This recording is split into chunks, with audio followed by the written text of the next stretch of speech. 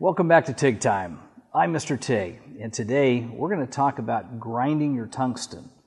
Now, I have a 1/16 tungsten here, and it's ground to a point. And there is a right way and a wrong way to grind your tungsten, and that's what we're going to show you today.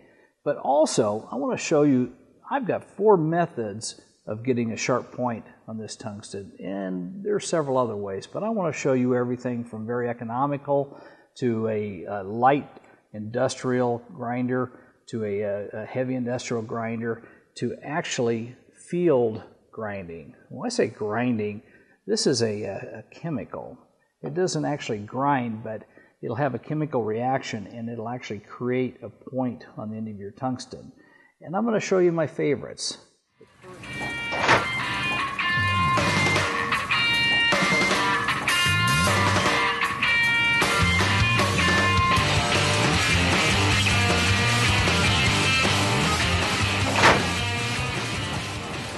First, let's get started with this one right here. This is a pedestal grinder that just about everybody has in their garage. You know, this can be purchased at any of the economy stores for, about $50 or less. And should you use a grinding wheel? Well, actually, yes. It's used frequently. Now, if you'll notice the wheel on this, it's got probably a 60 grit wheel. Can we grind with it? The answer is yes.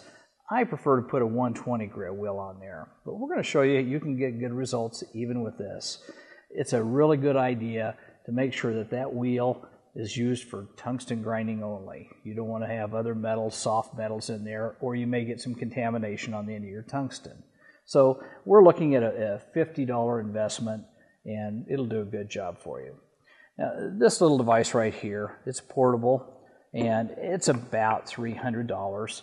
And it has a little wheel inside that will probably give you up to, I don't know, maybe 500 grinds on one side, and when it wears out, you can turn it over and use the other side of the wheel. So you get maybe 1,000 grinds out of it. And it all depends on what diameter tungsten you're grinding. Now, I'm going to move over here. This is my heavy-duty version. This one is much more power, and I use it for more industrial use. And I can get probably 3,000 grinds out of this before I have to change the wheel. And the wheels are arguably $50 or so, so it's not a huge investment. Now, this little bottle right here is under $10, and I have a love-hate relationship with it. The love-hate relationship is that when you don't have grinders with you in the field and you need to put a point on the end of your tungsten, this becomes your best friend. It creates a chemical reaction, and we're going to show that to you in just a few minutes. But you've got a tungsten that you actually heat up, and you dip it in here, and the chemicals will start popping and sputtering. But it also gets up onto your torch and gets into your torch components. So that's the hate relationship. You got to clean your components when you're finished. So let's get started, and we'll start grinding on this unit right here.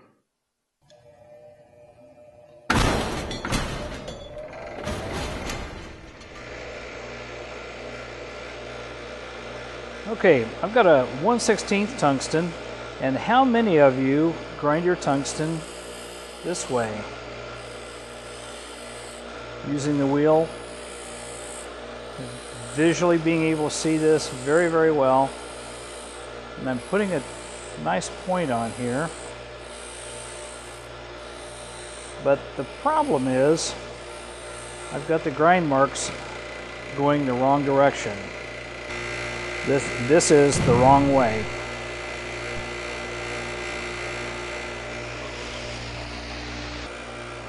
Okay, never grind on the side of the wheel, but the best way to get the angle and to get the grind marks going the right direction for you is just like this.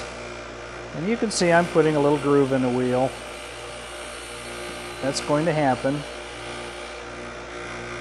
But I'm twisting this as I'm grinding it, and visually I can see it very well. Okay, so I've got the grind marks going in the right direction, and arc initiation will be at its peak because of that. And you can see I've got a pretty good angle on there,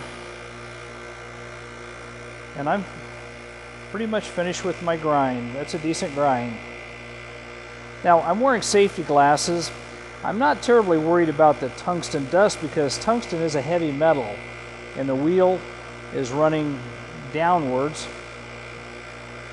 Make sure you have good ventilation in your shop.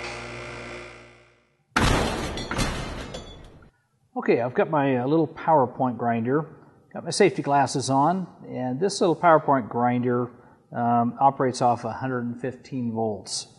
So I'm going to go ahead and do my grind, get the point on, and at the very end of this tool, I'm going to kiss off the end of the tungsten because this will put a very, very fine point on, and I want to put just a slight flat when I finish. So here goes.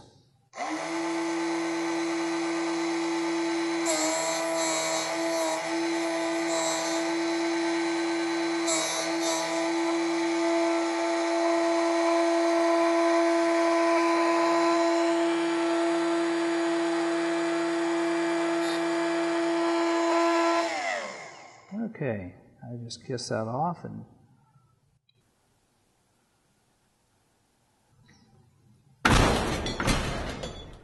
okay, I've got my industrial tungsten grinder and it's got a few more features to it, so I'm going to show those to you now.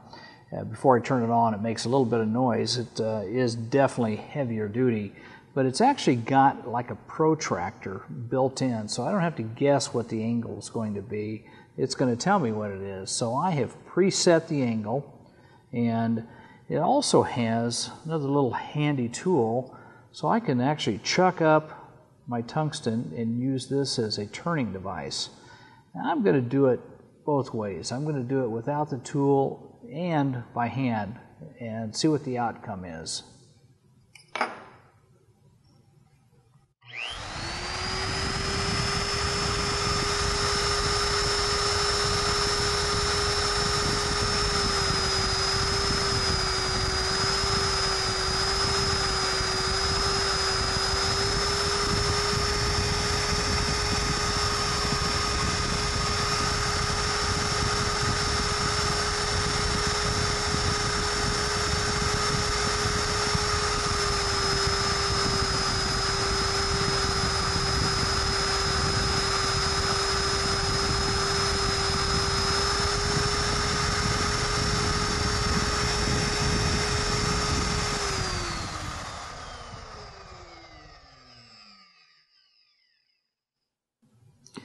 Okay, I did finish two of them absolutely identical.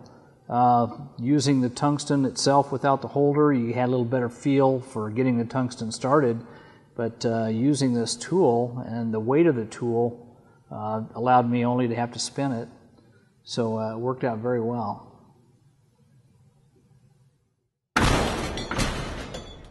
Okay, now we're going to use this chemical sharpener. And like I told you, it'll activate, but it'll only activate if I can make this tungsten get a little bit red. Then I quickly dip it in here and it activates. I'll swirl it and it'll put a point on the end of the tungsten. So this is how it works.